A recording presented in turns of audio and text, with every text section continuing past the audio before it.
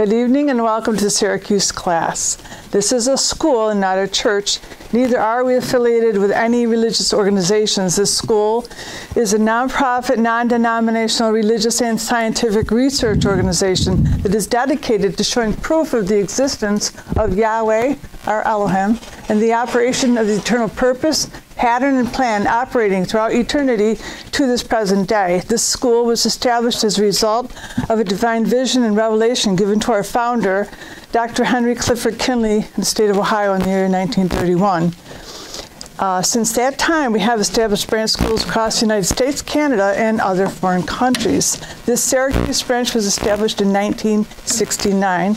This time, I'd like to acknowledge the Dean of the Syracuse branch, Dr. Patrick Trivison, our President, Dr. Robert Welch, and our Vice President, Dr. John Cometti.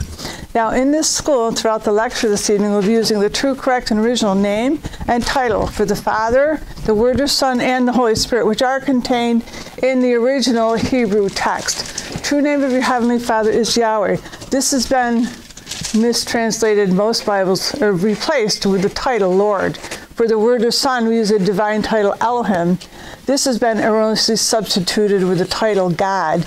And the name of the Holy Spirit manifesting in or out of physical body is Yahshua Messiah. This has been erroneously substituted with Jesus or Jesus Christ. Now, Lord and God are titles and not names. The Apostle Paul, filled with the Holy Spirit, tells us in 1 Corinthians 8:5 that there are Lords many and Gods many. We now know each Lord must have a name and each God must have a name also. Elohim is a title, unlike Lord and God, is a divine title, which means that Elohim is the title that your Creator chose for himself.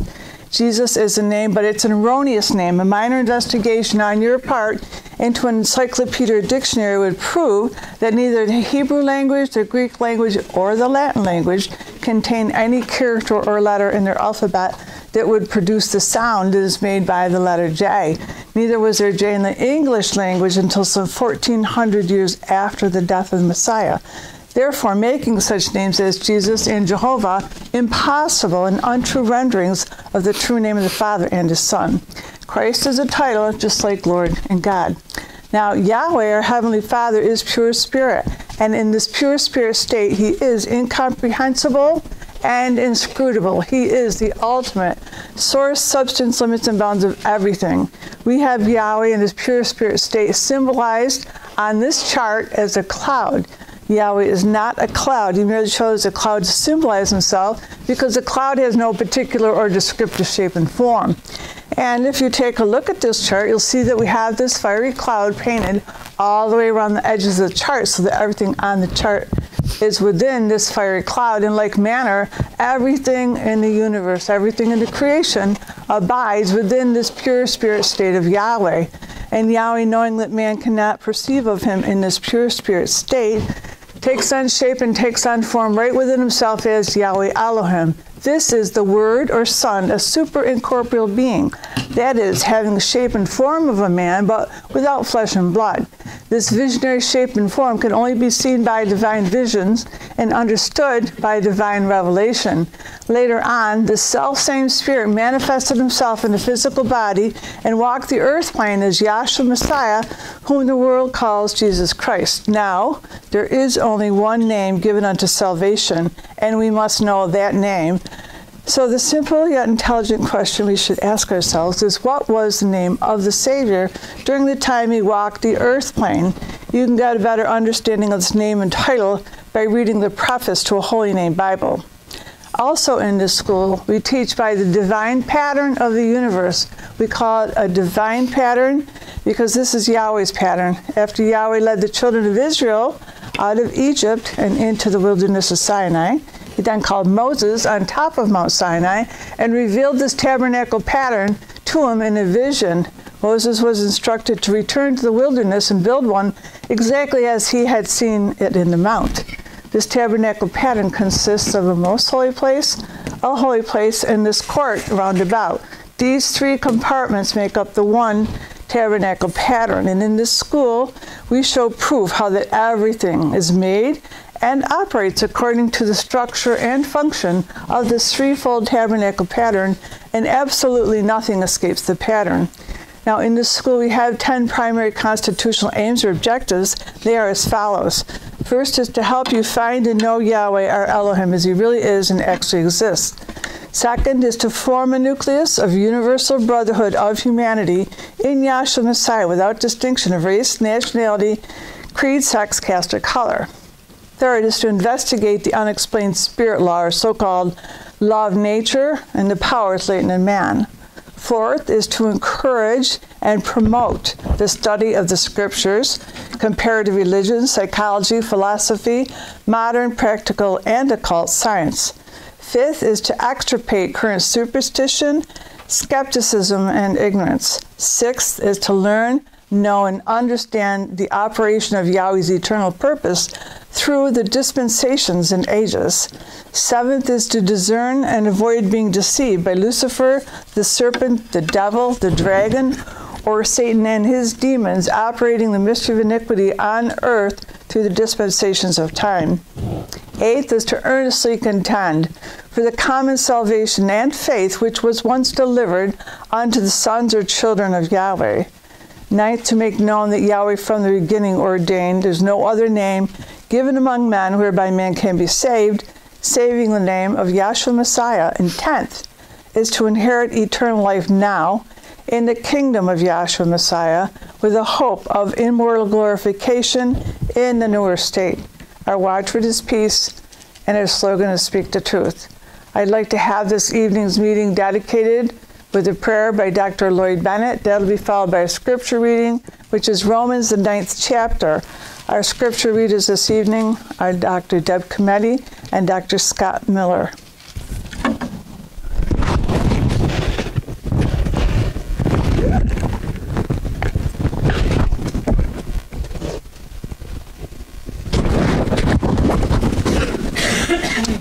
Good evening, class. Good evening, Lloyd. Take a moment and bow our hearts and minds unto our Heavenly Father, Yahweh. And we thank Him. Yahshua, we thank you. We so thank you for gathering us together.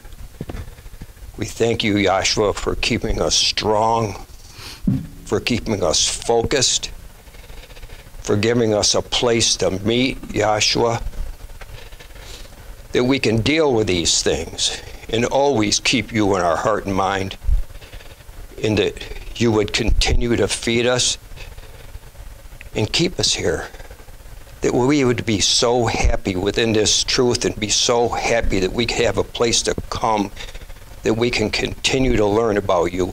We are thankful, Yahshua. We love you, and there's nothing more important. In one voice, may we all say, Hallelujah. Hallelujah.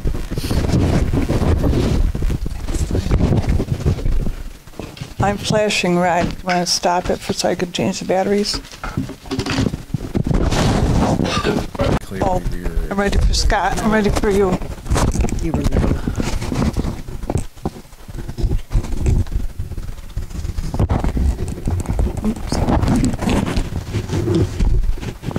Thank you. Good evening, class. Good evening. Tonight's scripture will be read out of the Holy Name Bible, containing the Holy Name version of the Old and New Testaments, critically compared with ancient authorities and various manuscripts, revised by A.B. Train of the Scripture Research Association. Romans, the 9th chapter. I say the truth in the Messiah, I lie not. My conscience also bearing me witness in the Holy Spirit, that I have great heaviness and continual sorrow in my heart.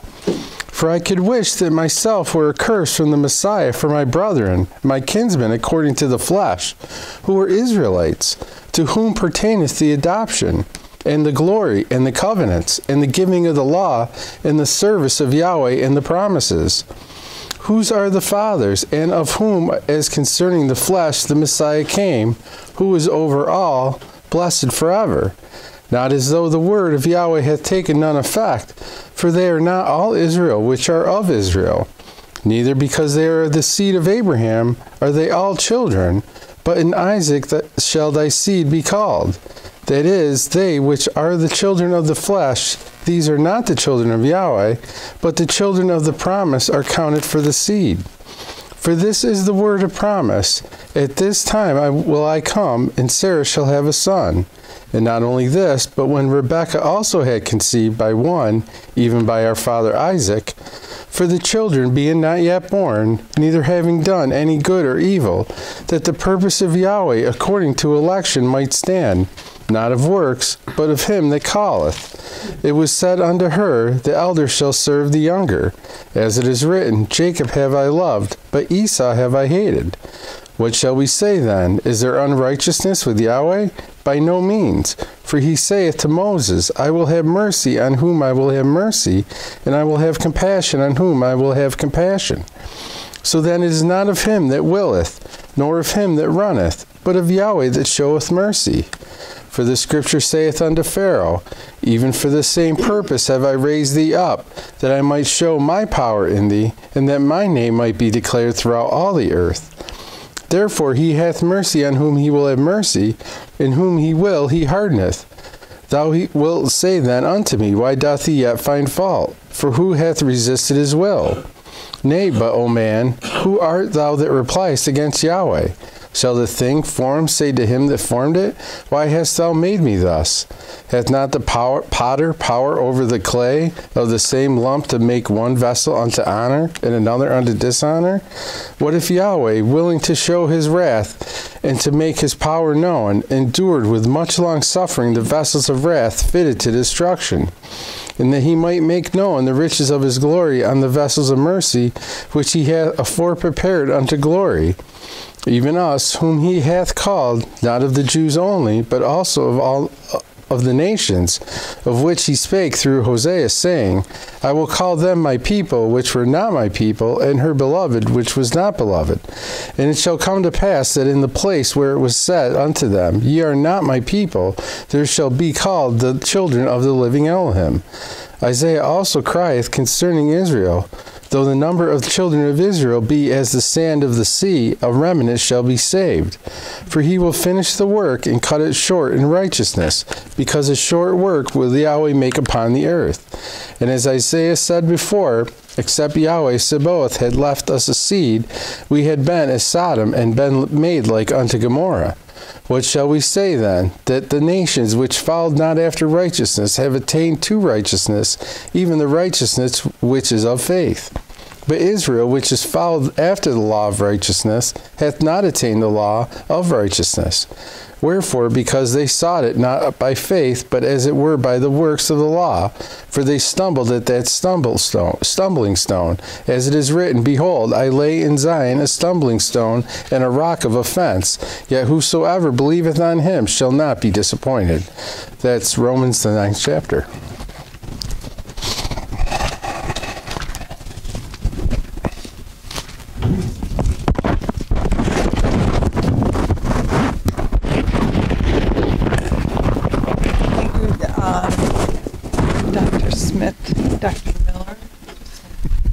Dr. Miller and Dr. Lloyd Bennett for the prayer. And for our first speaker, it's my pleasure to introduce the Dean of Syracuse Branch, Dr. Patrick Turson.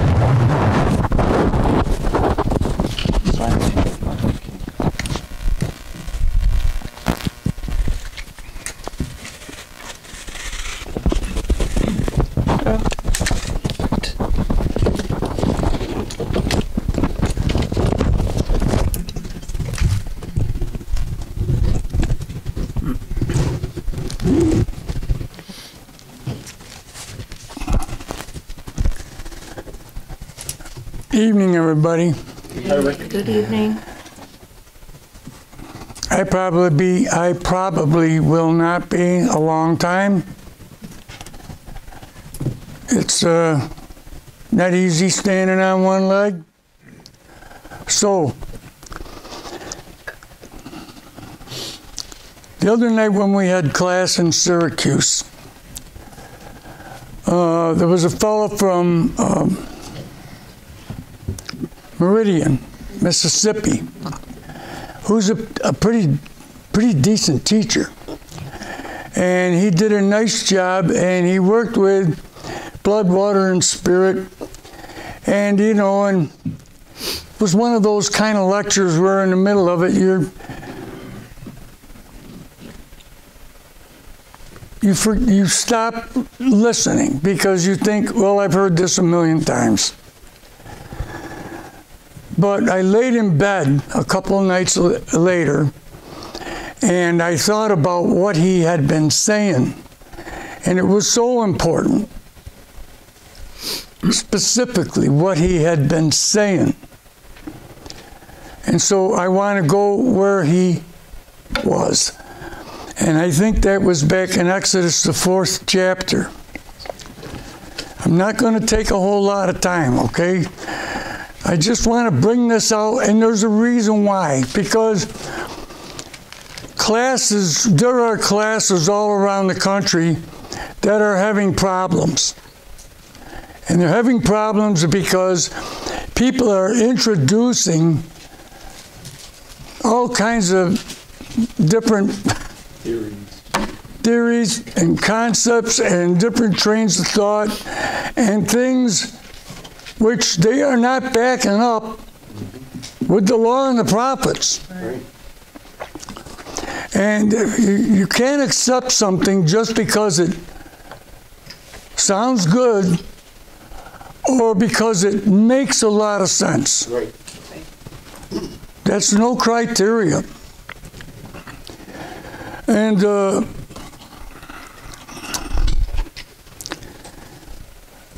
we're going to read here in Exodus 4, and I think you got to pick it up right in the first verse. Yeah, 1 through 9. Exodus 4:1. Moses answered and said, "But behold, they will not believe me, nor hearken unto my voice, for they will say, Yahweh hath not appeared unto thee." And Yahweh said unto him, "What is in thine hand?" So Yahweh said to Moses, "What's in your hand?" Right? Yahweh Elohim said to him, "What's in your hand?" Read. And he said, "A rod." And he said, "Cast it on the ground." And he cast it on the ground. And he cast it on the ground.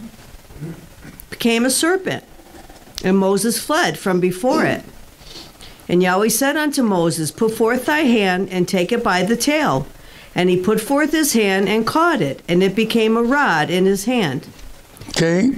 That they may believe that Yahweh Elohim of their fathers, the Elohim of Abraham, the Elohim of Isaac, and the Elohim of Jacob hath appeared unto thee. And Yahweh said furthermore unto him, "Put now thine hand into thy bosom." And he put his hand into his bosom, and when he took it out, behold, his hand was leprous as snow. And he said, "Put thy hand in thy bosom again." And he put his hand in his bosom again, and plucked it out of his bosom, and behold, it was turned again as his other flesh. So we've been listening to these things since we first came into class, many, many years ago. And so the principles we want to work with are blood, water, and spirit. And they're up here on this chart. And hold this here where we are, and we want to go over to 1 John 5, 7, and 8.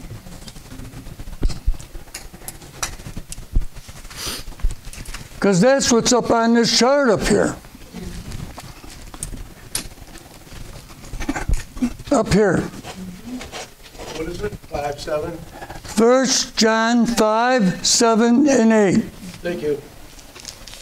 Okay, 1 John 5 and 7. For there are three that bear record in heaven, the Father, the Word, and the Holy Spirit. There are three that bear record in heaven, the Father, the Word, and the Holy Spirit.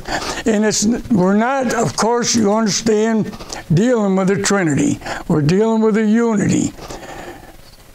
And it's not my purpose to go into the Godhead, because if I do, I'll just get lost there. But go ahead and read. And these three are one. These three are one. These three are one. It's a unity. Read, please. And there are three that bear witness in earth. Now there are three that bear witness in the earth. The Spirit and the water And the blood. The Spirit, the water, and the blood. Here they are, right there. This is the reason why they're painted up there on that chart. Not because somebody thought it looked cool. These are the three that bear witness in the earth.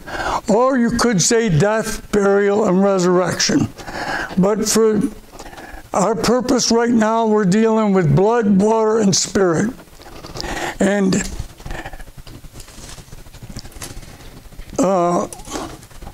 Trell, this fellow's name is Trell Johnson. He became emotional.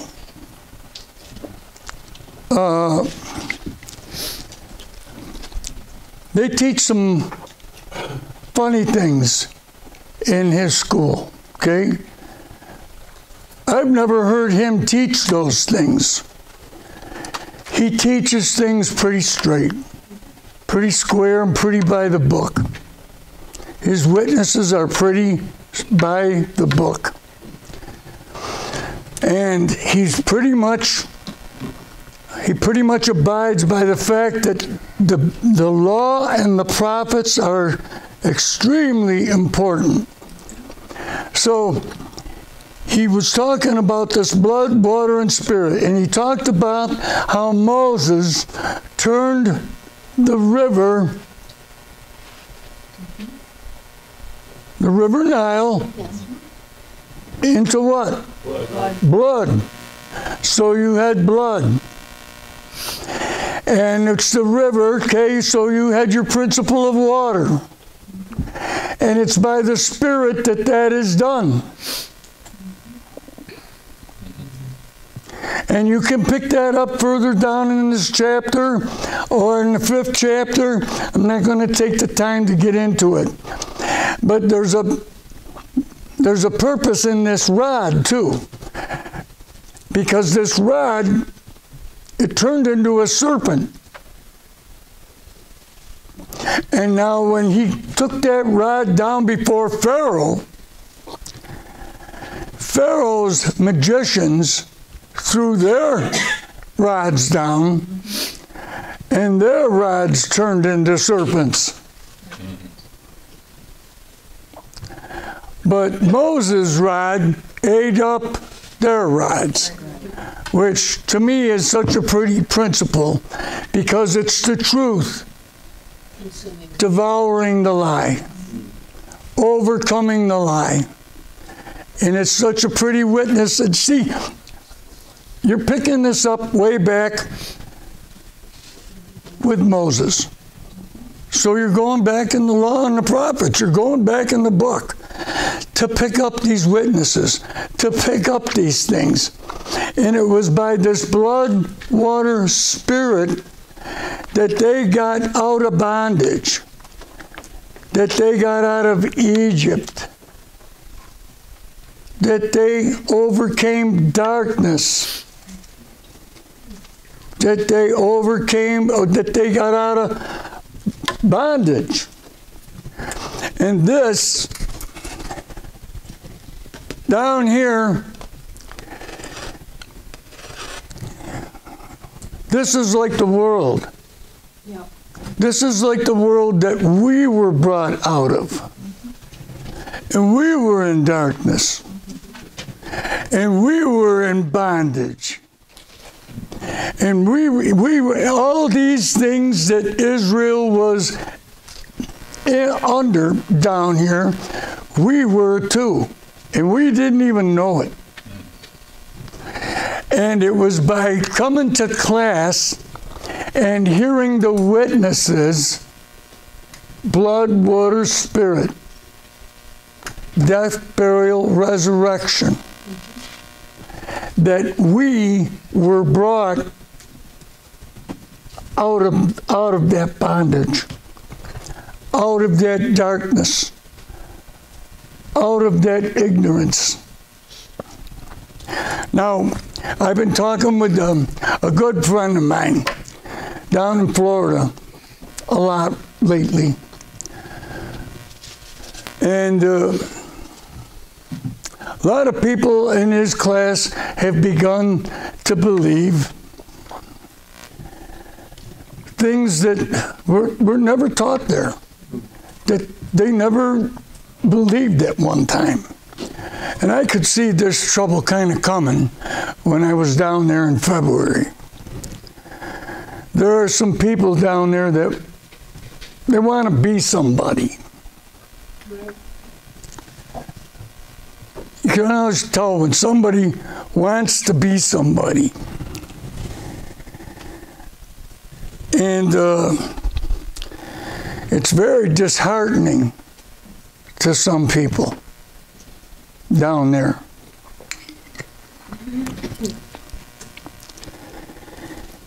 And the things that are being taught, they're not coming out of the book. They're using a quote from a transcript, or a quote from something over here or something over there. You can take those things out of context.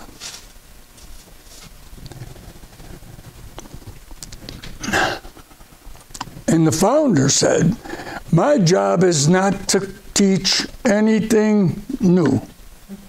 My job is to confirm what is already in the law and the prophets, which is what his job was when the whole time he was on the earth plane. He was doing the same thing that Yahshua was doing.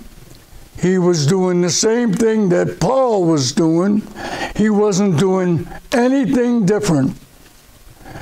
Now, you see the trouble in our school with people that have taught all kinds of different things. And people that we sat with, that we roomed with, that we ate with, that we spent time with, we fished with, we did everything with. And they're gone. They're gone. Just like that, they're gone. And the book said it would be that way. The book did not lie. So it's right here in your book, by blood, water, spirit. And I'm laying in bed and I'm thinking about this and thinking about it over and over and over again. And I'm not up here to get into a lot of detail and to get into a lot of everything. But they're saying, a lot of these people are saying, you have a choice and you have free will. And they're not backing it up in the book, but they're saying one of their criteria is that if you didn't have a choice, it wouldn't be fair. Yahweh wouldn't be fair if you didn't have a choice. That's what they're saying.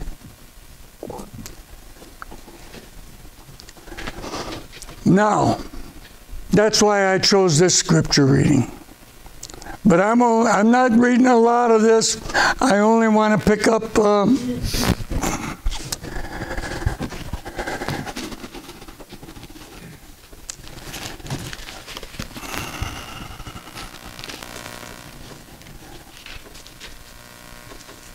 we're in Romans. We're in 9.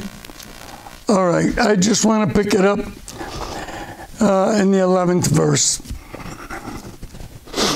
There's a lot in this chapter, and there's a lot in the 10th chapter. And there's a lot in the whole book of Romans. There's a real lot in the 8th chapter.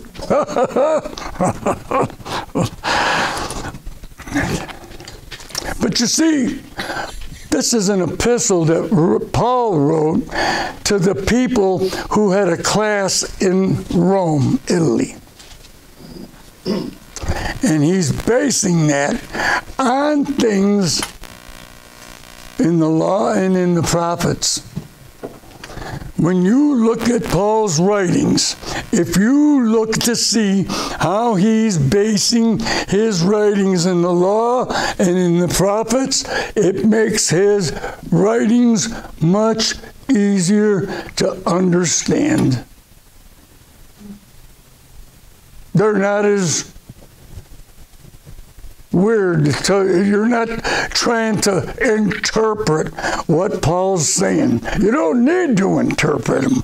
He's saying what he means to say, and he's laying it right out there for you. It's just as plain as could be. The founder taught it just as plain as it could be. Joshua taught it as plain as it could be. And that's how it was when I first came into this class. And you could go anywhere in this country, and they were all teaching the same thing. Isn't that right, Carl? As long as Dr. Kinley was alive. As long as he was alive. You know the old expression, when the cat's away. Oh, yeah. So, yes, let's just pick up. And like I say, we could spend much more time in the law and in the prophets to prove out what we're saying, but we're going to pick it up here in 11 so that I can sit down so that you can hear from someone else. So go ahead and read, please. And I'm doing this because this kept me up all night. And I just kept thinking about it and thinking about it and thinking about it. And how important this is. And people are saying, well, it wouldn't be fair. It wouldn't be fair if you didn't have a choice. Read, please. Romans 9 and 11. For the children being not yet born, neither having done any good or evil. Now the children, they weren't even born yet. They're talking about Jacob and Esau. Hey, they weren't even born yet. They're in the womb. Read. That the purpose of Yahweh according to election might stand. That the purpose might stand. There's a purpose in operation. And fairness doesn't enter into it.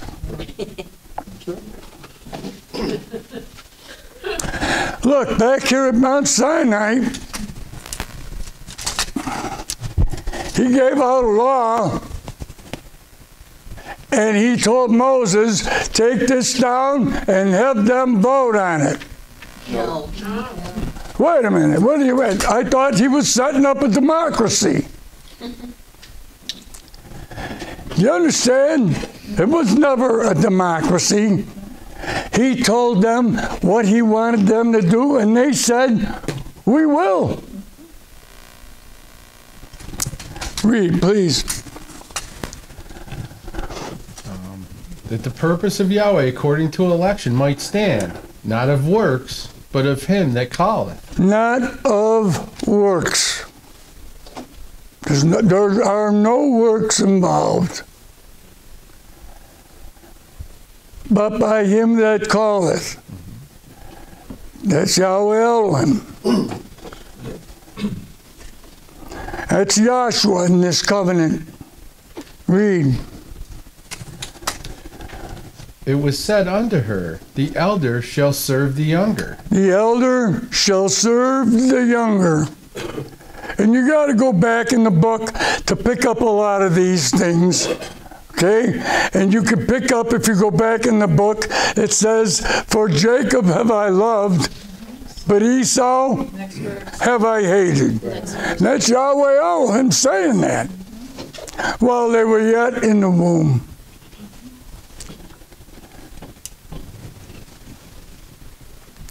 Read. As it is written, Jacob have I loved, but Esau have I hated. Yes. What shall we say then? Is there unrighteousness with Yahweh? What shall we say then? Is there unrighteousness? Hey, wait a minute. Is he unfair? Is he unfair? These people ought to sit down and get in here and read their book every now and then.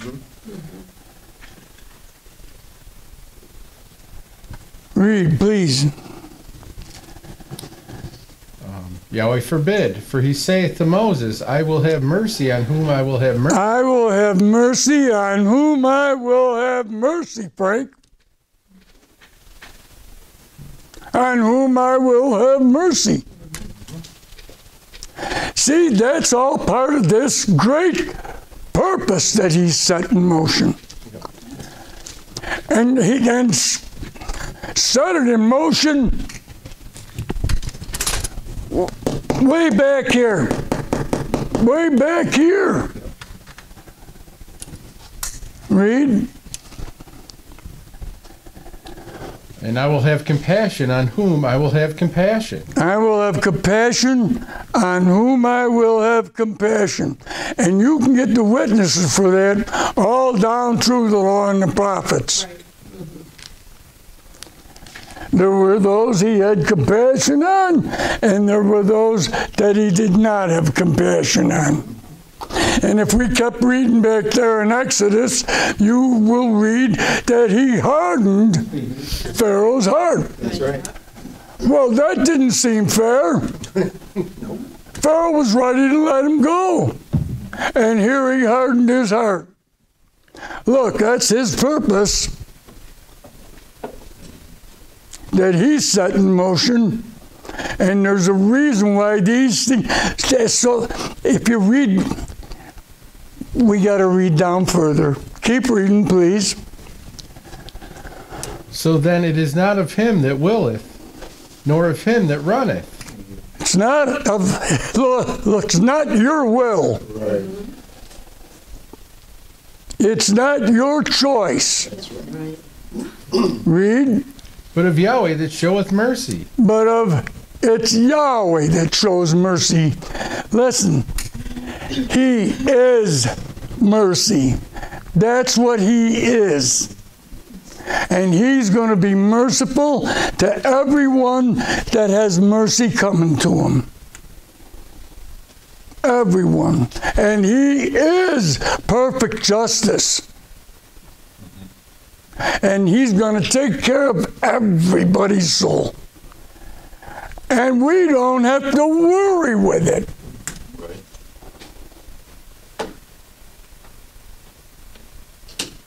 We don't have to worry with it. Read, please. For the scripture saith unto Pharaoh, even for the same purpose have I raised thee up, that I might show my power in thee. Now that's why he raised Pharaoh up. Yes. I get archaeology magazines. I know all about that grandeur that was back there in Egypt and what he had raised up back there to show his name and to show his power. His power. All of that civilization, thousands of years old, to show his power because it's part of his purpose. Read, please. Even for the same purpose have I raised thee up, that I might show my power in thee, and that my name might be declared. And that my name, that don't matter what you call him.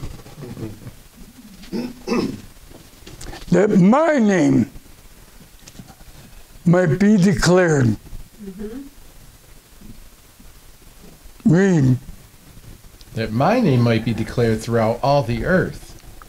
Therefore hath he mercy on whom he will have mercy. He will have mercy on whom he will have mercy. Listen, he is going to have the mercy. That takes you out of the picture.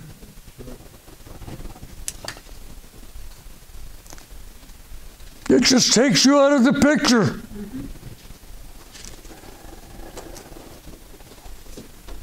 I don't mean to sound mean. I'm just reading what's in the book here. And it can be backed up in the law and in the prophets. Read, please. And whom he will, he hardeneth. And he's going to harden who he'll harden, and whose heart he's going to soften, he's going to soften. Read. Thou wilt say then unto me, why doth he yet find fault? For who hath resisted his will? Nay, but, O man, who art thou that repliest against Yahweh? Who are you? Who are you? Who are you?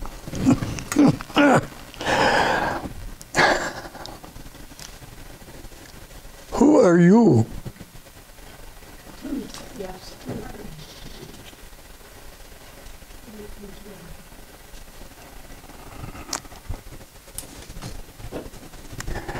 You want to change his purpose because you don't think it would be fair. Here's your answer right here. I mean, it's right here. Read.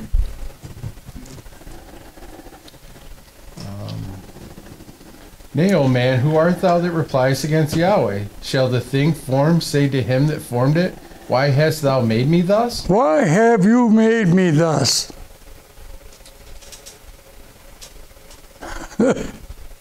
Why have you made me thus? Read. Hath not the potter power over the clay? Doesn't the potter have power over the clay? Now, who's the potter in this situation? That's Yahweh Elohim or Yahshua. He's the potter. We're the clay. And the clay can't say, hey, I don't want to go in the kiln yet.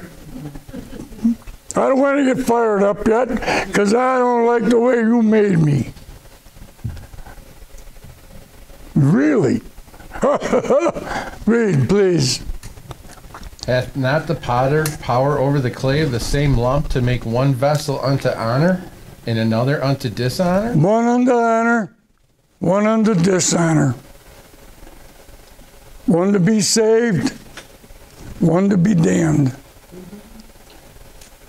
And we may not think it's fair, and we may not think it's right, but it's his purpose, and it will go forth unimpeded. Read, please. What if Yahweh, willing to show his wrath and to make his power known, endured with much long suffering the vessels of wrath fitted to destruction?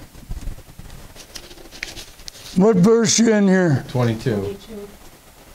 All right, read 23, 20, read to 24, and I'll take my seat. And that he might make known the riches of his glory on the vessels of mercy, which he hath afore prepared unto glory.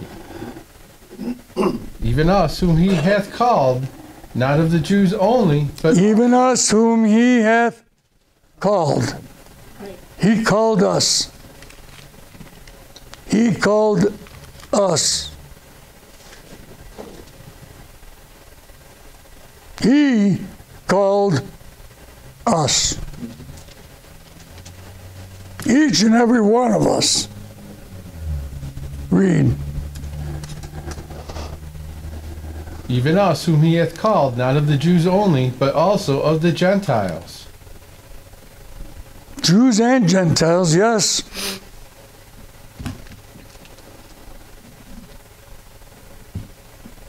That it? That was 24. Okay. And I will take my seat, and tonight I could sleep. That will not be going through my brain and going through my brain and going through my brain like a locomotive. And the whole class the other night, Wednesday night in Syracuse, was a darn nice class, a darn good class. The whole class.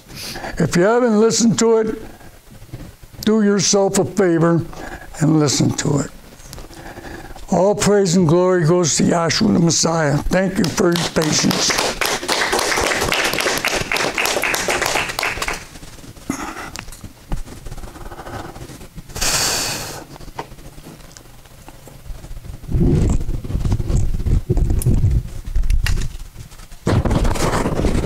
Thank you, Dr. Travis. And our next speaker is a visitor from our Oceanside, California class, Dr. Carol Endler.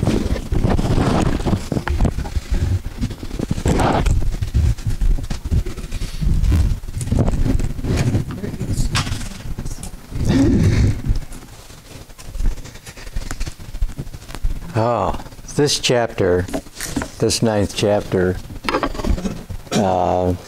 I have struggled reading this 9th chapter with people who believe they have a choice.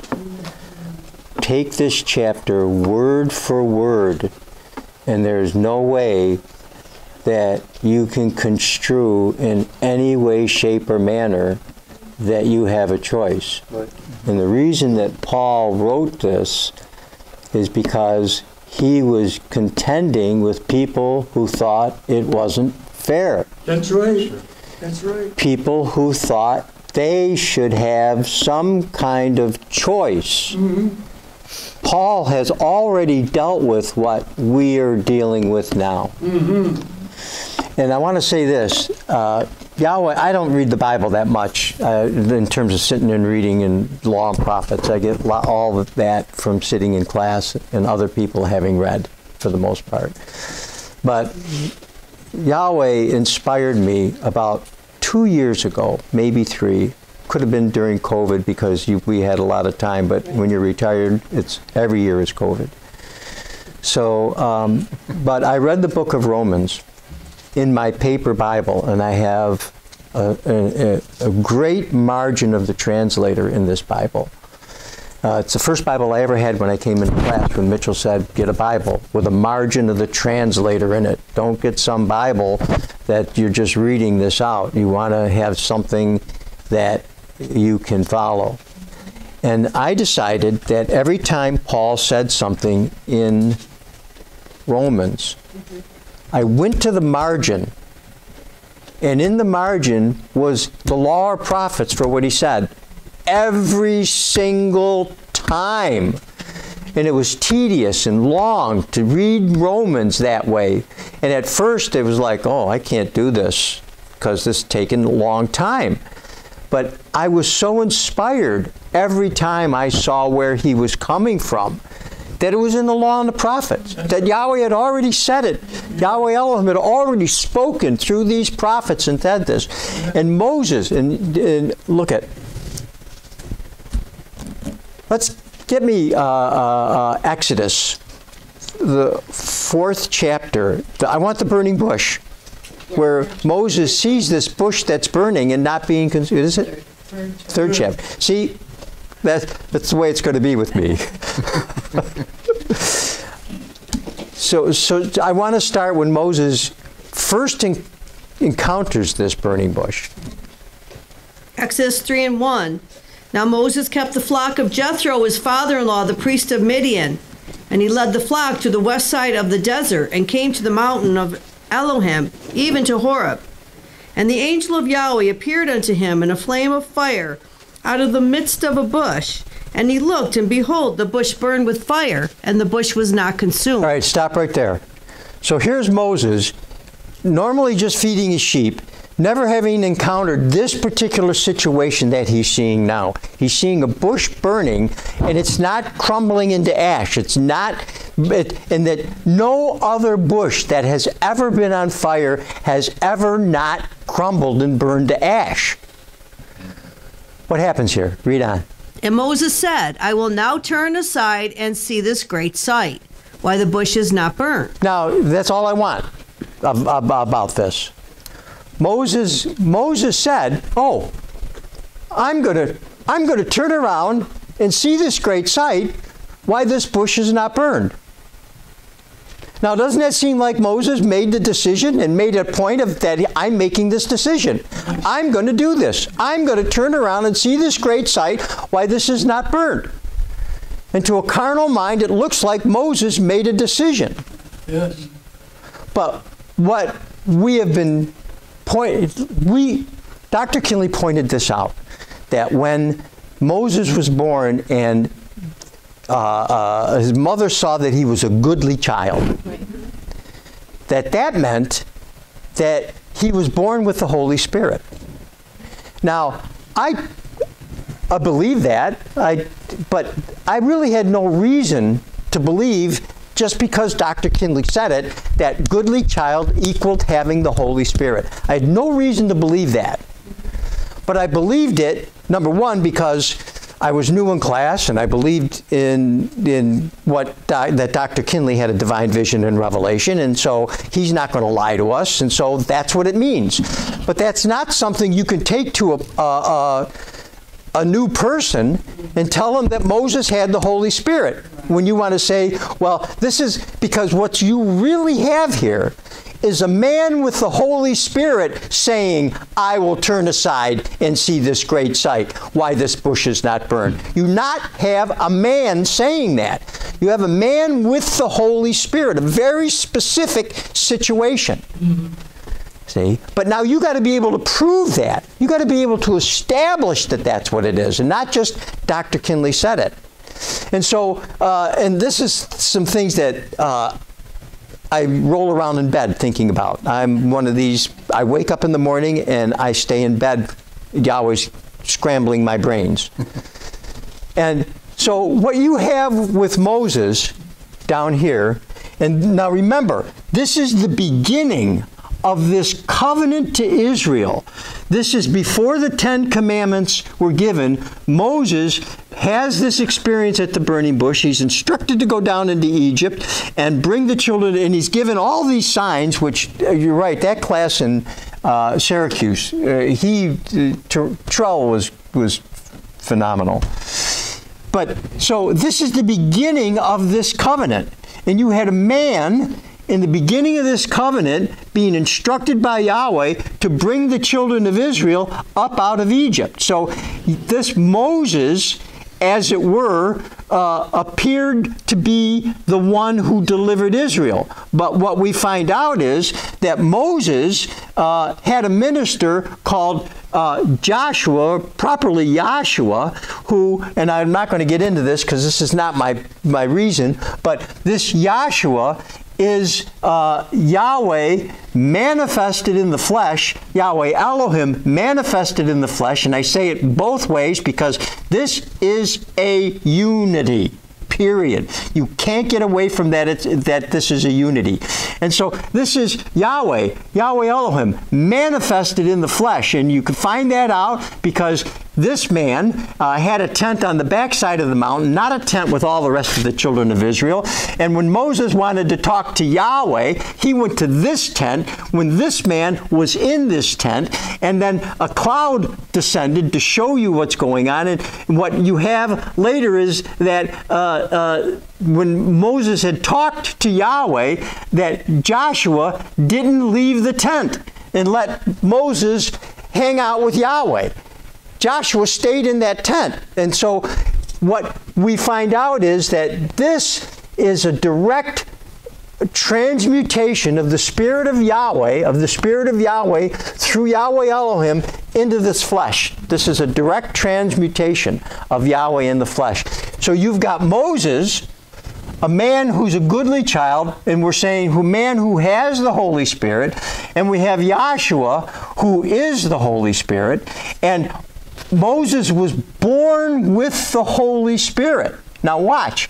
Moses is born with the Holy Spirit, and he acts all the way through here with the Holy Spirit, and he comes to the river Jordan, and Moses is not allowed to go over into Canaan's land. Moses is not allowed, but what he does is he transfers his power to Yahshua at this Jordan River, and Moses, not in a sense, Moses delivers, or the Spirit, the Holy Spirit that's in Moses, goes into Yahshua, the son of Nun, at that time. And that's one of the reasons why when Moses was up in the mountain, it says that his eyes were not dimmed and his natural forces were not abated. That means that after Moses transferred that Spirit, or Yahweh took that Spirit from Moses and got that double portion that you can run the train of thought of, Moses had not yet died. He was still in the physical body and went up in the mountain, and then he died. Now, what you've got with John the Baptist, and we're not going to get the scriptures, but it's in there. When Mary encountered Elizabeth, the children jumped in the wombs. And then it says in the book that John the Baptist was born with the Holy Spirit. It's what it says. See? Now, this with John the Baptist is the end of this that was started with Moses and Yahshua, the son of Nun. This is the beginning, and this is the end of it. This is the institution, and this is the fulfillment of this old covenant with these children of Israel, and this is the Messiah coming to Israel, and to Israel only, the descendants of the second generation, not the first generation, because the whole first generation died in the wilderness. This is the descendants of the second generation, which is as the sands of the sea and the stars of heaven. But what we find out when the Messiah comes, only a remnant is saved from that.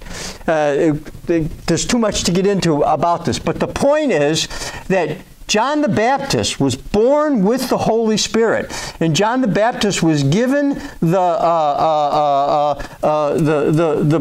he was told to go and baptize people, not to have them repent their sins. Yes, it's a baptism of repentance, but he was saying, have you sinned? Because he wanted an answer from someone who says no. Because that's how he's going to, now he doesn't know this. He doesn't know this. He just knows that he's supposed to go and baptize a repentance and just keep asking, have you sinned? And they have to be humble and admit they are, because you get the manifestation of the Pharisees and the Sadducees who are overlooking this baptism business, and they're not going down there because they're not humble of heart in order to do that. And so, and Dr. Kinley goes, no, it's not Dr. Kinley, it's in the book. What are you just standing there in the blowing of the weeds? There's this whole thing about standing in those weeds just looking. What are you, just standing out there? That's what they were doing. They were just standing out there judging this thing, and they were judging this wild man. John the Baptist was this wild man out in the wilderness. He was not who you would have expected to do what he's doing, but he was purposed to find the Messiah. And so here's a man with the Holy Spirit now looking for it. It's not just another Jew. This is a man with the Holy Spirit. This is a man with the this is not just some other man. That's why, I'll just tell you this real quick. That's why when Moses stood at this mountain and Yahweh wanted to wipe out Israel because Israel had built this golden calf, and Moses says to Yahweh, and Moses meant this. He wasn't just trying to fake Yahweh out, get on his good side. Moses said this, blot my name out of that book and save these people. See? And so you have Paul, who said, and Paul meant this. He said his heart's desire for Israel is that they might be saved. And at another point he said, I would that I would be lost if for them to be saved. And it's not worded exactly that way. But he says the same thing that Moses says. Why? Because Paul is a man with the Holy Spirit. And so Joshua, I guess it's Joshua, again, I haven't got all the scriptures there, but he says that you need to lay down your life for your brethren. Yeah. That's what Moses did. That blot his name out of the book, he means what he's saying. Paul meant what he said when he said, if I could die and they would be lived, I would do that for my brethren. He meant that. See? And that's an important principle. Why? Because Joshua did lay down his life. And these people with the Holy Spirit have that same motivation in their hearts. And we see these people who have left here, people we cared about, and we would do anything to get them back. And because here's the thing, and I was thinking of this as far as choice is concerned, and I know the situation that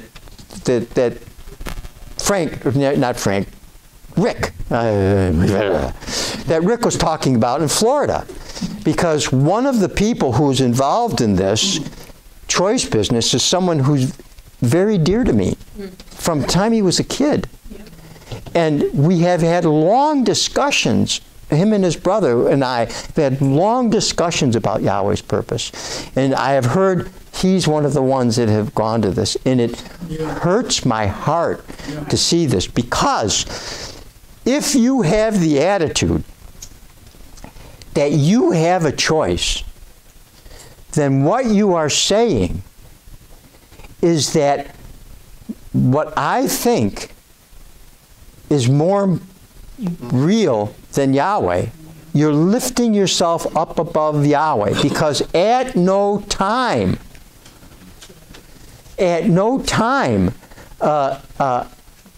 has Yahweh indicated down through the law and the prophets, and Rick covered this, that anyone's made a choice. I mean, Jacob have I loved and Esau have I hated, and it specifically says before they came out of the womb. Yahweh's not stupid in the way that he speaks. He's not stupid. And in this thing here, this is one of the things of Paul. Oh gosh. In Romans, let me see here which one of these it is. Yes, read 22, 9:22. I'm not finished with this Moses and Joshua and John the Baptist and Joshua. This solidifies that Moses had to have the Holy Spirit, because in the end is declared from the beginning. So you have to have the same situation. So goodly has to mean that, whether you like it or not. Just because it doesn't say Moses was born with the Holy Spirit to satisfy you, it's too bad. The working of the purpose shows forth that that's how it has to be. That should satisfy you. The operation of the purpose, and if we get a chance, we'll get to it. But that's why the tabernacle is so important, because this is a manifestation of the operation of the purpose of Yahweh that he declared right from the beginning. And right from the beginning, when he declared this purpose, he stepped into this shape and form to manifest the purpose that he declared. And then when he brought this tabernacle to Moses, in other words, he transfigured into this intangible tabernacle. This is an intangible body. This is an intangible tabernacle. Both of these are actually invisible things, only seen by visions and understood by revelations. It's the only way you can't see Yahweh Elohim unless you get a vision of him. And a vision of him is something that you can see to be able to see the principles about it. And I'll just jot this down real quick because this is the first thing I learned in 1970 in Salina Street class with Burbank Mitchell, is the difference between principle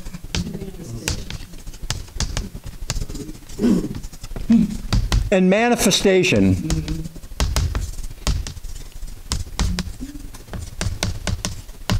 And if you can't judge the difference between the principle and the manifestation, you will not be able to understand the purpose. And that's because we talk about this pure spirit as being principle. This is principle, and we'll get into this in a minute. But I just want to read 9:22. Romans 9:22. What if Yahweh, willing to show his wrath and to make his power known, endured with much long suffering the vessels of wrath fitted to destruction? Now, hold on for a second. I want you to read Isaiah 45:6. Start at 6. Start at 6. Because there's just so much to read. This is one of the things you find in the margin of the translator when Paul says this. I didn't find this. I went to the margin of the translator. This is what the carnal minds did this. The carnal minds who studied the scriptures and everything, they knew Paul was talking out of the law and the prophets, and they thought, wow, this is cool. We're going to put it in the margin. They didn't understand Yahweh's purpose, but Yahweh had directed them to do this so that we have this at our fingertips. That's right. Read this. Isaiah 45:5. I am Yahweh, there's none else. There is no Elohim beside me. Now, I am Yahweh, there is none else. Now listen, there is no Elohim besides me. In other words, he's Elohim. There's no Elohim. I'm Yahweh, there's no one else. And I'm Elohim, there's none like me. Read. I girded thee, though thou hast not known. Now I clothed you, even though you didn't know me. Read. That they may know from the rising of the sun and from the west that there is none beside me. There is none. This is how they know there is none. There's not Yahweh and you and your choice. For you to be able to make a choice, you have to become a self-existing, independent individual from Yahweh.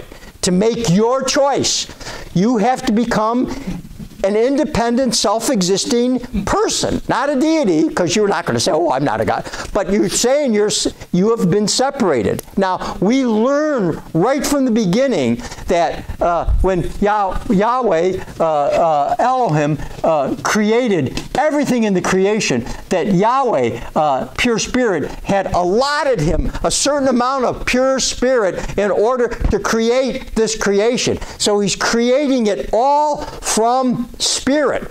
Everything is spirit materialized. Everything is Yahweh. And here's the thing. At the core, listen, this is at the core of every single manifestation is a principle. Roman Catholicism has at the core of every single manifestation nothing. And that's the principle of ex nihilo, that God made everything out of nothing. Yeah. This is extremely important. Right. And Dr. Kinley covered this. And Dr. Kinley said this about this word ex nihilo. He said, I'm going to see if I can remember how he put it. He said that, this is what he said. He said, as far as man is concerned, Yahweh is ex nihilo. He made everything out of nothing. Yahweh made everything out of, because they don't understand, he made it out of spirit. So man thinks that way, he said, but it's not that way. But that's what Roman Catholicism teaches. The reality is he made something out of substance. That's right. Solid substance, solid principle. That's right. That is manifested. This solid principle is manifested. This solid principle is manifested. And Dr. Kinley covers this in the textbook. I brought the textbook just to show that, and because I'm not getting into the Godhead, I'm getting into the difference between principle and manifestation, and how important it is to be able to discern the difference between these two things. So start this again. I am Yahweh, and there is none else. I am Yahweh, and there's none like me. Read. That they may know from the rising of the sun and from the west that there is none beside me. This is what he wants them to know. There is none beside me. Read. I am Yahweh, there's none else. I am Yahweh, there is none else. I form the light and create darkness. Now I form the light and create darkness. I made Pharaoh. I created Israel. I did all. Read. I make peace and create evil. I make peace. I create evil. It's my football, my rules. You don't want to play my game with my football and my rules, you're out of here. If you can understand that, read. I, Yahweh, do all these things. I, Yahweh, do all these things. And this is what Paul came from when he said, what? And if Yahweh, willing to show his wrath and to make his power known, endured much long suffering of the vessels fitted for wrath, I make peace and I create evil to destruction, that he might make known the riches of his glory on the vessels of mercy. I make peace and I create evil. I, Yahweh, do all these things. It's never up to a man to do anything. And Paul had it up to here with choice. That's why that's what he did. And he couldn't see. The only thing that you can see with someone who believes they have choices, that they can instruct Yahweh. Because, you know, I can have a part of this. And he's clear about that. There is none other. See? And so this chapter is so simple to see. For even a carnal mind has to defy their own logic in order to turn their back on this, which is what they do. Get me Joshua 24. Let me see if I can get there. I want to show this. Oh, gosh. Come on. 23, 14, 21, 23. 13. Let me see here.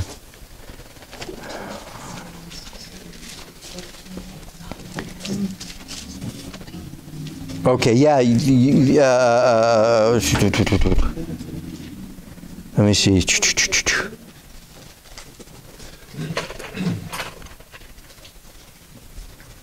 Start at 14. Right. You've got to start at 14. Yes. Joshua 24:14. Now therefore fear Yahweh and serve him in sincerity and in truth, and put away the gods which your fathers served on the other side of the flood. So now we got serve Yahweh or serve these gods. You got to serve them in sincerity. These words are critical, because this is what I struggled with. This is what I got into in Syracuse. I think it was after Trell. My dealings between me and Yahweh, and the struggles that I had being able to believe Yahweh's purpose after looking at who I am, judging my heart and seeing, I can't believe that this could be saved. And struggling with that, trying to understand Yahweh's purpose through this thing. And so this is you have to serve Yahweh in sincerity and truth, and that's hard for you to determine if that's what you're doing. It's tough to know that you're really being sincere, because these things are so critical. This idea of choice really is establishing what mystery you're in at the end of the day. It doesn't mean that you're committed to that mystery at that time, because you can be brought out of that.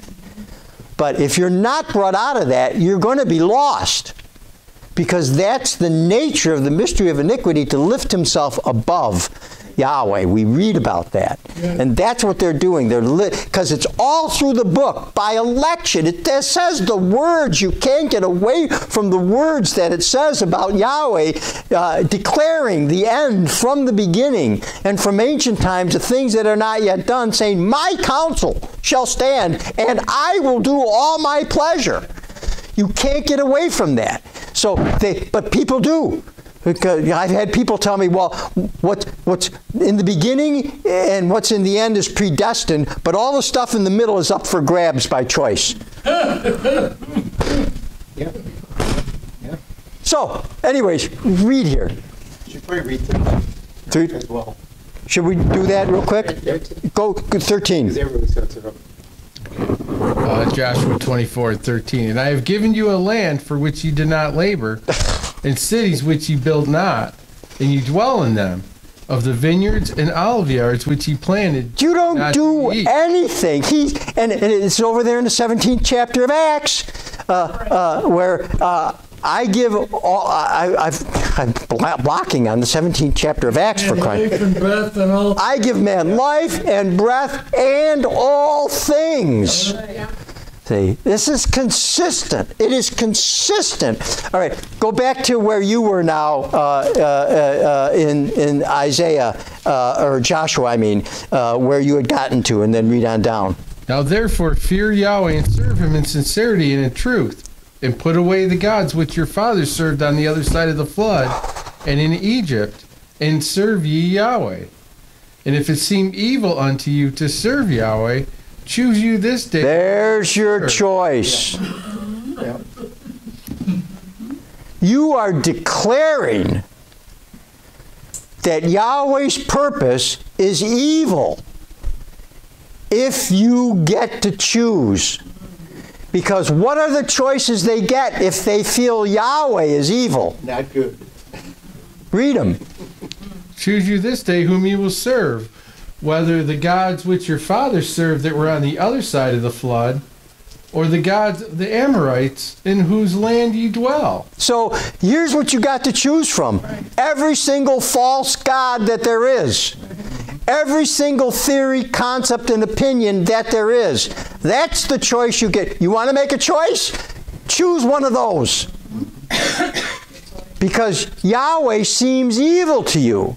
Now, where does Yahweh, how does something seem evil to you? See? The word seem is very important. They got a feeling about this thing. They got a feeling about this thing. They're responding about how they feel. I don't feel it's fair. Yeah. And that's a function of the heart, not the head. Yep. Because the head's being told all over the place, you don't have a choice. But in your heart, I don't feel that way. This is a function of the heart. Now, I want to do this real quick. Go to Romans, the 10th chapter, 10 and 9. Romans 10 and 9. Wait a minute, hold on. Hold on. Oh, gosh. Start at 5. Romans 10 and 5.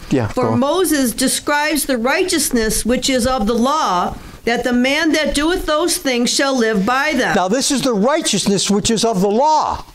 And this is the righteousness that Yahshua said to John the Baptist, thus it becometh us to fulfill all righteousness, the righteousness which is of the law. Because that covenant was a covenant of righteousness if they could keep it. But oh, if they had such a head in them to keep my law. It's not what it says.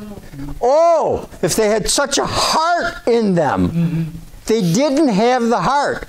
And because Yahweh hadn't given them the heart, he gave them the physical tabernacle pattern, which the operation of it allowed them to be saved from physical death. Now, their souls are a different story, and Yahweh is judging their souls down through the whole law and prophets until the time of after the death, burial, and resurrection of Yahshua the Messiah, and he's down into the graves preaching to them who have slept in the dust of the earth. And the 37th chapter of Ezekiel, those bones come up and they appear as men and march into Jerusalem. And so that's him getting those souls there. Those are the ones, even Moses' soul was in that group. John the Baptist's soul was in that group. Why? Because John the Baptist was born with the Holy Spirit, but he was born under the law. It was the Old Covenant. It wasn't the New Testament. It's not the New Testament. He was the last prophet. He and Isaiah were exactly the same. He and Jeremiah were exactly the same. They were prophets of Yahweh, moved by the Holy Spirit. With Isaiah and Jeremiah, the Holy Spirit would enter, and they would speak, and then the Holy Spirit would leave, would enter, and would leave. But and that's the same thing that happened with Moses, and it's the same thing that happened with John the Baptist. But what happened to begin was the Holy Spirit entered at their birth and hung with them for all of their life until just before they died, and it left. So it was still temporary. Just because it was the whole length of their life, and with Isaiah it was just period of time, and Jeremiah, it doesn't make any difference. The principle is exactly the same. And that's how this thing comes together. That's why the purpose demands that Moses has the Holy Spirit. But you can't see it unless the Holy Spirit in you reveals the principle of it, so that you are, I am confident that when Doc said he's a goodly child, that he meant that. Now, I wasn't always confident of that. I never saw the purpose, how it required that in the beginning, because it required that at the ending. It required it to be temporary with Moses, even though it didn't seem like that, because one could read, well, his eyes were not dim and his natural forces weren't abated, so it was the same Moses. It was not the same Moses. And John the Baptist, after he pointed out the Messiah, oh gosh, and the Spirit of Yahweh descended on him like a dove. Yahweh Elohim was in Moses and was in Yahshua, is Yahweh Elohim. Yahweh Elohim in that physical body. It's a unity. It's all, you can never not read Yahweh. He's never on hold and letting the creation take care of itself. He's right there, but you can't see it because he's transmuted. But it's still him. He's transmuted, but it's still him, because it's his purpose right from the start, and he's not going to leave it. He's not going to send a boy to do a man's job. He's going to come down and do it himself. That's what I was taught in Salina Street in the beginning. Mitchell got up and he said he didn't send a boy to do a man's job. He came and did it himself. And he's been doing that all along. He came from pure spirit, see, and he did it himself. And he came from the incorporeal, and he did it himself. You understand? And he came into the, hopefully I can get into the relationship between these two. But this idea of this principle in manifestation is just so. Read here where we are in 22. Or was it 22? No, 10. 10 and 9. I'm sorry. But the righteousness which is of faith speaketh on this wise. Now, this is, so there was a righteousness under the law, and there was righteousness under faith. Mm-hmm. This is how the righteousness under faith speaks. And we know that this was the righteousness of Yahweh.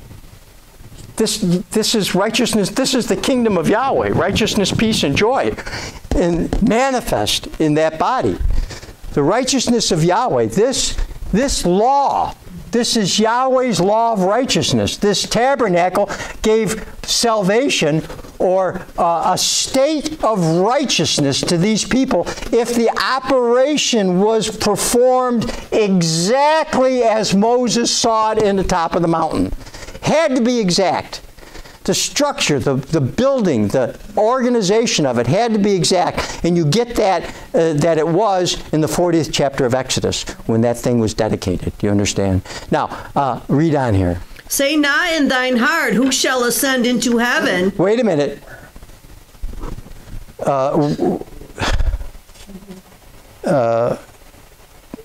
We're in 10 and 9? 10 and 6. 10 and 6.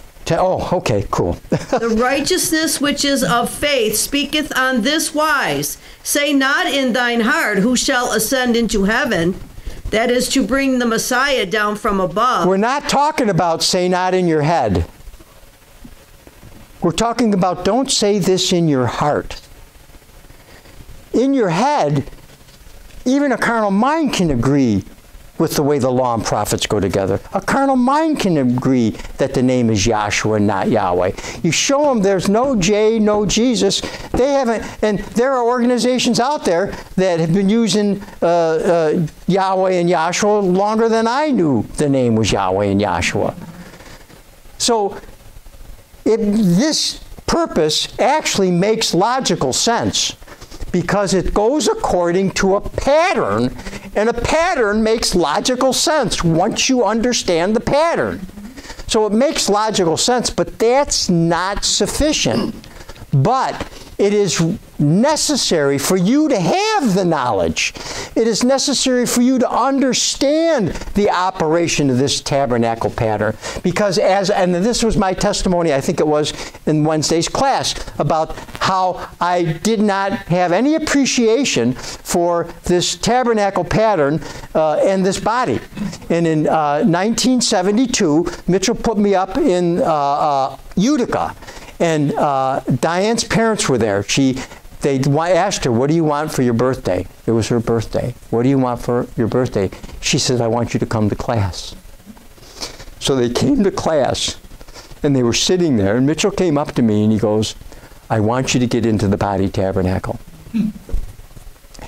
And I was a scientist. I was the perfect person to do it because I know the names of the body parts without stumbling over them and stuff like that. And so I got up and I did the body tabernacle. And to me, it was a dry lecture because I did the body tabernacle. I did it from here. I didn't do it from here. And I knew it didn't mean anything to me, but it didn't make any difference that it didn't mean anything to me because other things that were taught, this meant something to me. When I saw this, that first time I was in class, the difference between principle and manifestation, Yahshua showed me concretely how this is the ultimate way to work. Now, I didn't have any of the details, but I knew that there's in the 3 blocks plus 3 blocks is 6 blocks, and so 3 plus 3 is 6. But you've never seen a 3 before. It's a principle. I was right on board with that. But the body tabernacle, and I was wondering, well, where would the liver be? Where would the pancreas be? You don't even have an intestine, or you don't even have other parts. There's just too many parts of the Bible that you don't have. And so I just laid that all aside because I didn't have answers for that. But I didn't care that I didn't have answers for that because I had other answers that kept me in class. And it couldn't come from here. And I would have been the perfect person for me to embrace this in my heart because I have the knowledge of it. I was going to school for it. But that wasn't sufficient.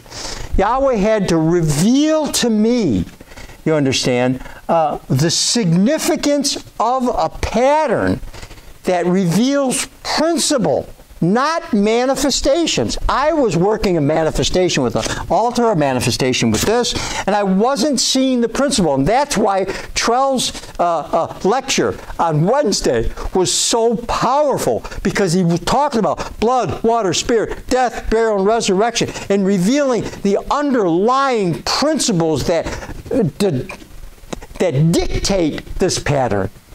And I had already finally seen that. Now this body, oh gosh, this body, this is a vision of Yahweh Elohim. This is not Yahweh Elohim. This hands, feet, and the body is a vision of Yahweh Elohim. And Dr. Kinley talks about this in the textbook. I just want to read one part about this because this is the thing. I had this on my phone, and I left my phone at Frank's. So, because I really didn't, I'm not, and honestly, it's not that I'm getting into the Godhead, I'm just getting into the difference between principle and manifestation. That's what I want to show. This is in the theosophy part of the, the exegetical analysis and theosophy and all that kind of stuff. Let me see here if I can find it.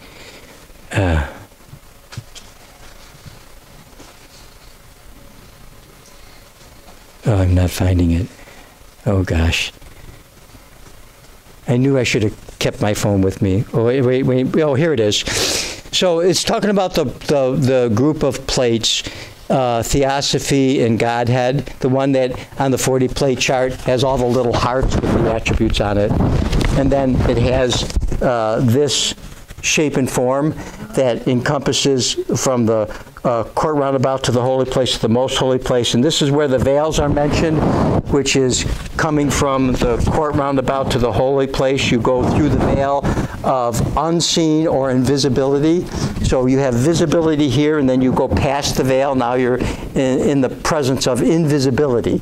And then you have these are the two veils. The veils that come down are inscrutability and incomprehensibility. And the high priest gets past those veils, and he brings the breastplate past those veils.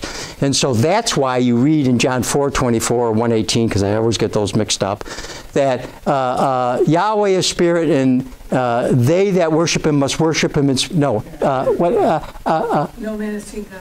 That's what I want. Thank you. No man has seen Yahweh at any time. The only begotten Son, who's in the bosom of the Father. This is why the heart. And I have a long list of every place in the Old Testament where it talks about it happens in the heart. Never does it talk about it happens in the head. And you can't control your heart. You can't make a heart decision. You can't do it with a woman or a man. You fall in love with a worst case scenario man, and your mother and father want to get you out of it. You can't. They look at this nice guy. He's got money. You want the trailer guy, and because you're motivated, you're moved by your heart, and you don't even know that happens. It's both ways, with men and with women. That's the attraction. Yahweh has made it that way as a manifestation of a principle. Now, so in this case, so these group selected that these are now it's talking about.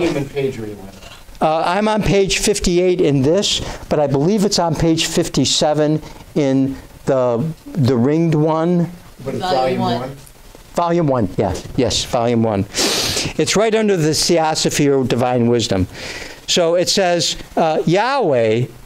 Series. So these group of plates have been selected on the chart, series number 2, to define Yahweh, who is spirit, John 4:24. Now, Yahweh, and you got to keep track of the pronouns and the names.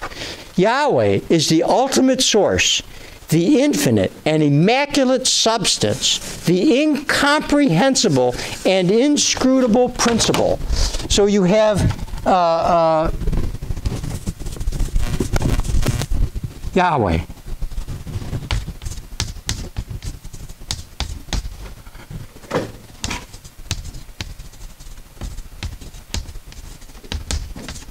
And Dr. Kinley, and some of his transcripts, has used the word pure spirit. I had someone tell me, Dr. Kinley never used the term pure spirit.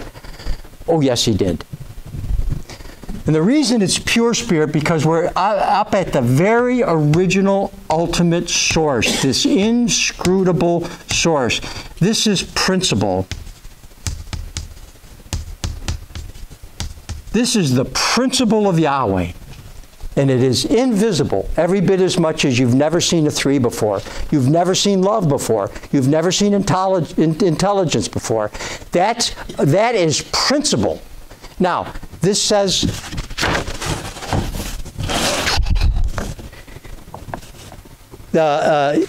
He's the ultimate source, the infinite, immaculate substance, the incomprehensible and inscrutable principle, the all in all. Now, He's an eternal, independent, self-existing deity without shape or form. Now, it says this, now Yahweh, now we're still talking about Yahweh, pure spirit, was manifested in 2 invisible parts, not visible parts, 2 invisible parts, which could be seen only by visions. That's why it's invisible, and you have to have a vision. That's why this is a vision. This is not Yahweh Elohim. This is a manifestation. This is a visionary manifestation of Yahweh Elohim. And this, your body, is a physical manifestation of Yahweh Elohim. It's a physical manifestation. And Dr. Kinley said that this body, your body, is the most complete example of Yahweh Elohim. Cannot be improved upon. Thank you very much, sir. Cannot be improved upon, you understand? And that's both your body as spirit, soul, and body, and head, chest, and abdomen. The structure of your body and the physiology of your body. And we're going to get to these 2 examples. There's manifestations in structure and function. Those are manifestations of a principle. So it says, Yahweh was manifest in 2 invisible parts, which could only be seen by visions as the Word and the Holy Spirit. So you've got Yahweh, one principle, and He's manifested in 2 invisible. These are invisible. This is the Word or Son, and this is the Holy Spirit. Invisible. Invisible manifestations of Yahweh. We're past manifestations of your body in the tabernacle now. Now we're looking at spiritual manifestations of principle. That's why this is a unity. These cannot be separated.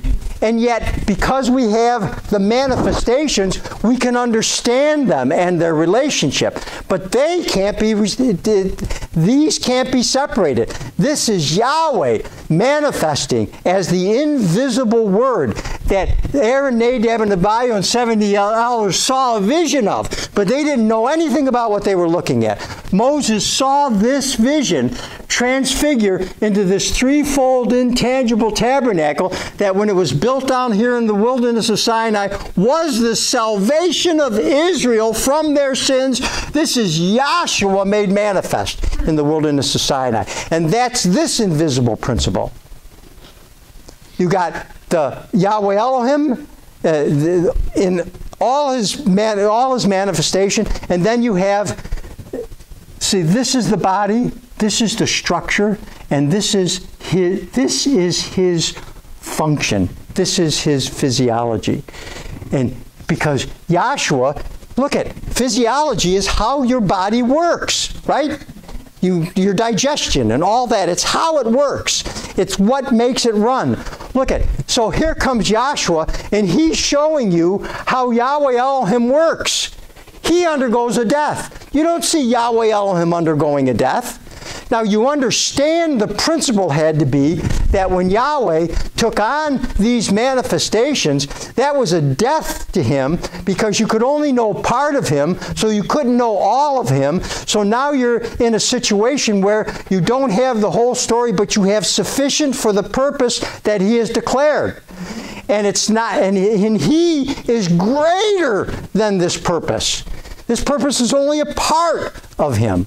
And so for him, when you see that, and you see all the glory of that, to him, it's a death. There's so much more of me to see. But the principle of death now is not negative. It's an example of a lacking, which death is an example of a lacking of life for us. because we say, well, so-and-so died, but they really didn't die, because you know the soul lived on. And so, yes, but he didn't really die because the soul lived on. There's a principle there. And so what you have is that Yahshua did the dying that people could see. Yahshua was baptized that people could see. The Holy Spirit was poured out on him, that at least John the Baptist saw that. And it says in your book, now listen, oh, this killed me. It says in your book that the dove came down from heaven, or something like that, descended from heaven and lighted upon him like a dove. But that's not what happened as far as a carnal mind interprets heaven, coming from the sky, coming from the clouds. That dove came from John the Baptist, out of John the Baptist and into Yahshua. Just like with Moses, that Holy Spirit came out of Moses and into Yahshua. And you have the same thing with El-Yah and El-Shua. And it happened at the same place, at the River Jordan, with the mantle that El-Yah gave to El-Shua. It was at the Jordan River when this Spirit transferred to Yahshua, the son of Nun. It was at the Jordan River when the Spirit moved John the Baptist to baptize Israel. He baptized them at the Jordan River, but not just some place at the Jordan River. That always took place where that Ark of the Covenant went through. Why? Because there were 12 stones that were planted there to let you know that's the spot that they went through that veil. No other way. And Dr. Kinley worked with you. Had to go in on the left side and come out on the right side. You weren't parting that veil. There was one way in and one way out. There was one way in and one way out here, one way in and one way out here, one way in on this side and one way out on this side. One way in there. It's always been the same. Why? Because Dr. Kinley talks about these attributes: intelligence, knowledge, and wisdom. Sidebar. Intelligence, knowledge, and wisdom, a triad. He calls it a decade, but it's a triad. Why he calls it a decade, I haven't got a clue. But he said, and then beauty, love, and justice emanate from those. This is the bringing forth of Yahweh Elohim. This is the bringing forth of that shape and form. It emanates, and then foundation, power, and strength emanate from this. And years and years ago, in Oceanside's class, I went out to a toy store, and I got one of these. So you can see ships from far away. What do you call periscope? What is it? Telescope? No, just this. And it collapses on itself. And you see the buccaneers, they're looking for your gold, and they close it back up. And that's what I had to show this. And it came out in 3 pieces, so that you could have it and you could see far away. You had to get it all the way extended to see, to use it. It had to all the way come out to be used. And so, and then it was just in the last 5 or 6 years that I saw that transcript where he said that beauty, love, and justice emanated from intelligence, knowledge, and wisdom. This is a process. This purpose is not just stamped, boom. This purpose is an active, living process that's moving like a baby in a womb even. And so the head is formed first, and then the heart they measure, and then the intestines comes later. But they all emanate from that DNA. It's all emanated from that one egg. It just comes forth, and that's what he's talking about. So that's what's happening here. And I know I have these split like this, but they're split not because they're separate. They're split because they represent 2 different aspects of the purpose. This represents the structure. And this represents the physiology. And you cannot separate the structure from the physiology, the priesthood from the vessels in this tabernacle. It is required. That's why you can't have a tabernacle without having the law of Yahweh in it. That's what you've got going on in the 40th chapter of Exodus. And so it's a unity. It's a unity, but it's a structure and a function. And you are a head, a chest, and an abdomen. And you never think of yourself as three people. So you experience the actual principle of a unity that has a Trinitarian foundation as far as man would think it. But a doctor looks at it and says, that's you. And your heart is connected to the head, and it's connected to it's connected all the way down to the toes and the fingers, the way that works. Everything is, there is not anything separate. Everything talks to everything in your body, believe it or not. Everything it's a unity, but it's made to have a head cavity. So it's made to have a point that represents intelligence, knowledge, and wisdom. And it's made to have a chest cavity, a heart, where the heart delivers deoxygenated blood to the lungs. And it's oxygenated or given spirit and comes back down out of that mountain and separates it to the whole body. You understand? And so, that good or evil, cancer or not cancer, that blood goes to the whole body. And so that's why these two really are the tabernacle together, both structure and function. Now let me finish reading this, because this is not done. In plate 3, this is the Godhead plate. That's what it says. In plate 3, Yahweh was manifested in two invisible parts, which could be seen only by visions, as the Word and the Holy Spirit. Now, this is the end of the sentence. The end of the sentence is critical. And he says, to make himself and his purpose known to mankind. Yahweh himself. He's doing this to make Yahweh was manifest in two invisible parts, which could be seen by visions, only seen by visions, as the Word and the Holy Spirit, to make himself and his purpose known to mankind. That's why the Word can declare. That's why we're declaring this to mankind. That's what we're doing. Now watch. This is himself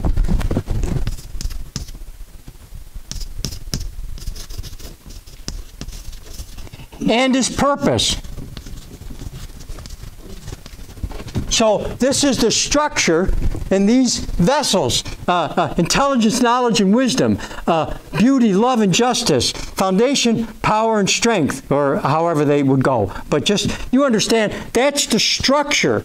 And the operation of the high priest in there, all the way to taking Israel and the Gentiles that he has chosen from the beginning, because this pattern laid out was dictated right from the beginning to operate exactly how it operated. And it was said that those 12 stones would be, that's the remnant of all the seeds. Those are the ones who were saved, the ones that he brought in. And the Gentiles, see, those are the many. The Gentiles and the Jews after Pentecost are Yahweh's body broken for you. Yahweh Elohim's body broken for you. Yahshua's body broken for you. That's what he said. Take, eat. This is my body broken for you. Yahweh Elohim, before Pentecost, was not available to mankind. And nobody knew that Yahweh Elohim's name was Yahshua. Back then, they only used the title El Shaddai or Yahweh Elohim. They did not know what his name was. And you will read, and we've been in Judges in Ithaca's class. Ithaca's class is phenomenal. The way Bob has been running Judges all the way down through the last 3 classes that he had in Ithaca with opening up this Judges. And so there was a little wrestling match in this last one, I think it was. And during the wrestling match, I think it was Gideon asked, well, what's your name? And he said, it's a secret. Why do you ask? It's a secret. And he wouldn't give it. There was another wrestling match with Jacob down there where his thigh got disjointed. And he asked, what is your name? And he didn't get it. Because under the law, you cannot know that Yahweh Elohim is the salvation of Yahweh, even though he is the pattern which manifests the salvation of Israel from being killed with big rocks. This is how this unity, and if you see how this is just stretching out, coming forth in an understanding and then going back. That's the end declared from the beginning. But it goes back in power, the power of our understanding, of our becoming a part of the body. And so the understanding is not in the head. It is. It turns out it's all the way through. But the point is, it has to be in the heart.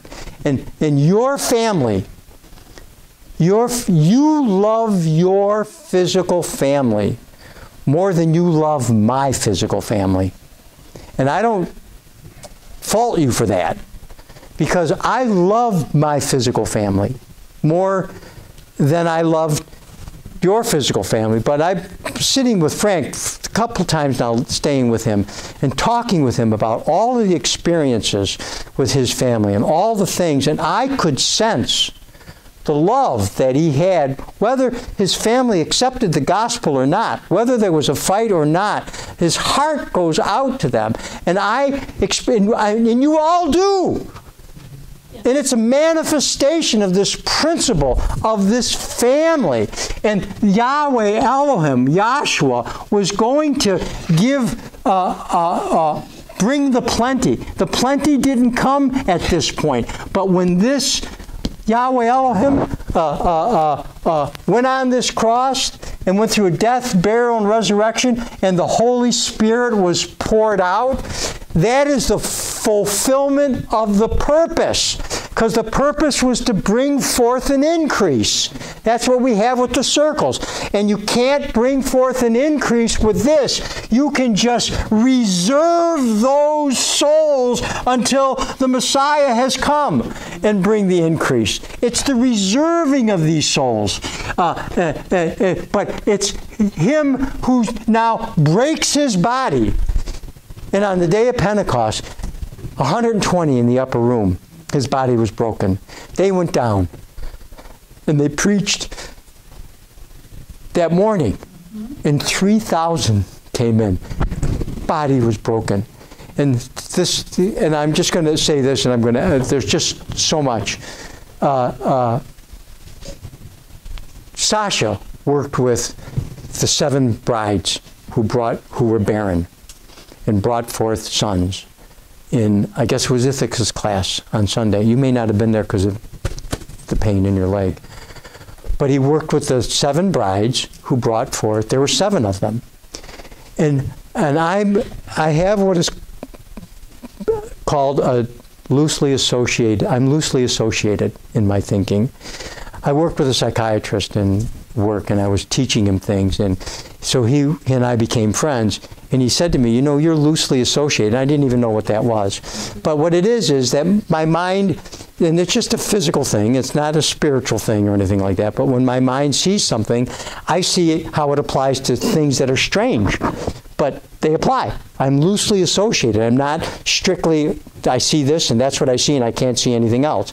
And I just do that. And it made me very valuable as a scientist in the lab, because I could see problems coming, because I could see how things went together. Well, anyways, so I'm sitting in class, and Sasha's working these 7 brides, and the 7 brides each one brings forth a son. And interestingly enough, 2 of them are not named, and 4 of them are. 4, 5, 6. 5 of them are named. 2 of them are not named. And as soon as I heard the 7 brides, I thought, well, you have a 7-branch candlestick. And you have an aorta, right? And the 4th branch is the innominate, the unnamed. And the 4th bride wasn't named. So I'm thinking, well, there, you don't have a name of who her mother is, because in the candlestick, the 4th is unnamed. And that's when Joshua comes in, and Joshua's mother was not, they didn't know the name of Joshua's mother. Now they called it Mary. But we say Mary wasn't her egg. Right. Mm-hmm. Her name, Joshua's mother's name, was not known. And that other woman whose name was not known, was a very special thing happened to her son. Her son died. And Elishua takes her son, brings her dead son up to the bed, and lays on him face to face, feet to feet, and hands to hand. And Sasha describes it. That's a cross. That is a death, a burial, and he resurrected that son. That unnamed mother of that particular son, which is the only son of those 7 sons that went through a death, burial, and a resurrection. And so that link in my loosely associated mind took me all the way over to Joshua, whose mother's name was not known, because this, in principle, was the mother and father of this physical body, that because he was overshadowed by the Holy Spirit. But the Holy Spirit at this time was only manifest as Yahweh Elohim. He had not yet broken his body down to be the Holy Spirit, but that's what it was. This is the Holy Spirit unavailable to mankind in any way except by visions. No revelations yet, just by visions. And that's why they can't keep it together. But at Pentecost, this body was broken for you. This Holy Spirit was broken for you and was finally available to mankind in their hearts. Because he went to Israel, and what's his name? Nathanael said, we found him whom Moses in the law and the prophets did right, Yahshua of Nazareth. They knew that. They believed the scriptures as Yahshua taught it to them.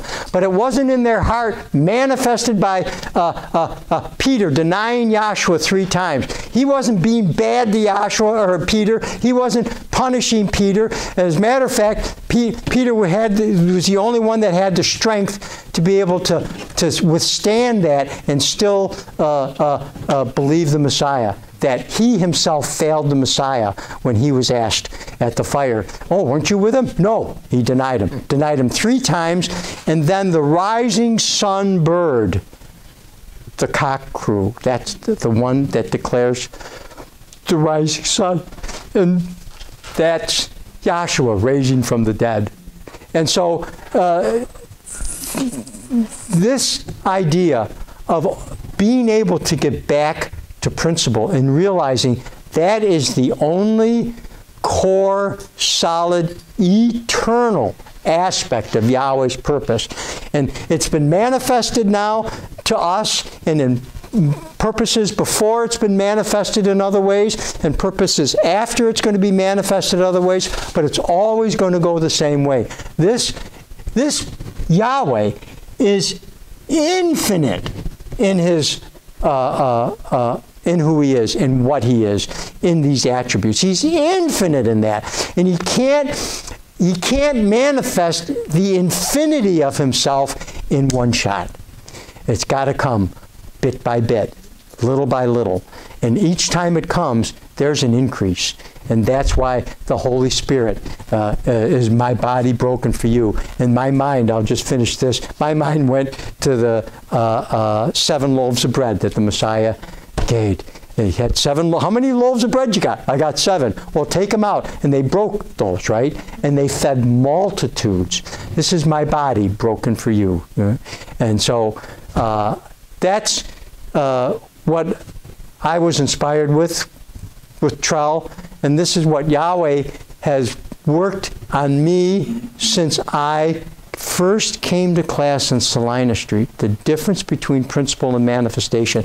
And I didn't know how deep those differences went before.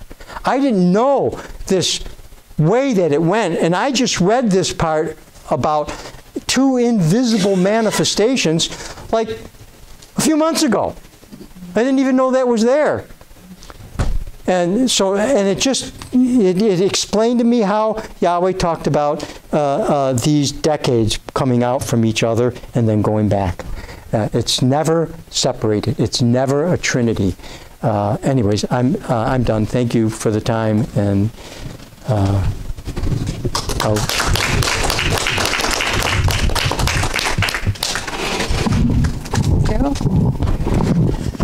Thank you very much, Dr. Umler. That concludes this evening's class. If y'all could rise for the doxology.